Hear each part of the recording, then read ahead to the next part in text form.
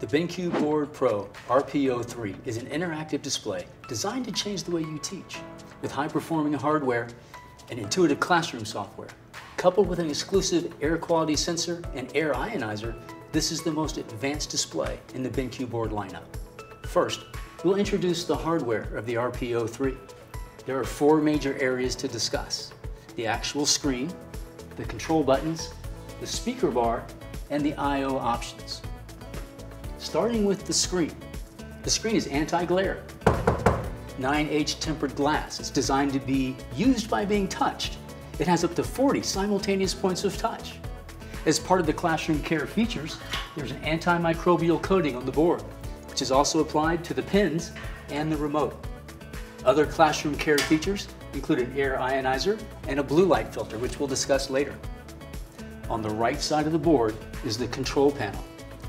Here, you'll find the NFC card reader. You have an option to use an NFC or near-field communication card to log in to your BenQ board. Next to the NFC card reader is the power button. I use the power button to turn the board on and off, or to just simply put it in standby mode. Next to that is the home button, which when depressed will bring us back to this screen we're seeing now, the main Android screen.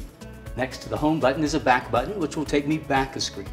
Then I get to the settings button, which will bring up the on-screen display menu. Finally, at the end of the row are the volume up and down buttons. Once I get that on the screen, I can then use my finger to adjust the volume of the soundbar. Across the front of the board is the speaker bar. There are two forward-facing 16-watt speakers along with a 16-watt subwoofer. Additionally, there's an 8-array microphone, which will pick up sound from just about anywhere in the classroom.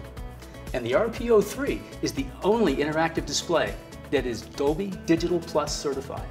This provides a crisp, clear sound every time.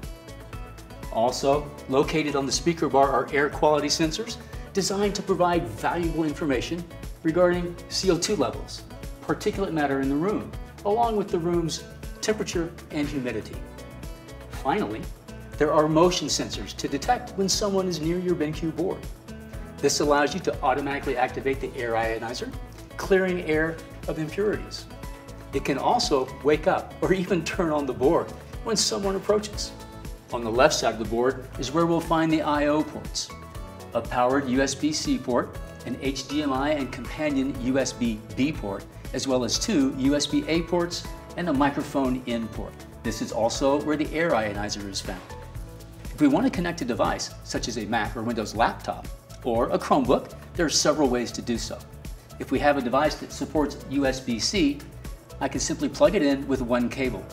This will charge the device using 65 watts and allows you touchback as well as pass the display along on one cable.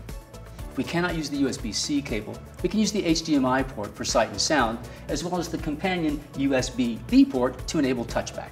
It's important to have this USB cable plugged in right here to ensure touchback.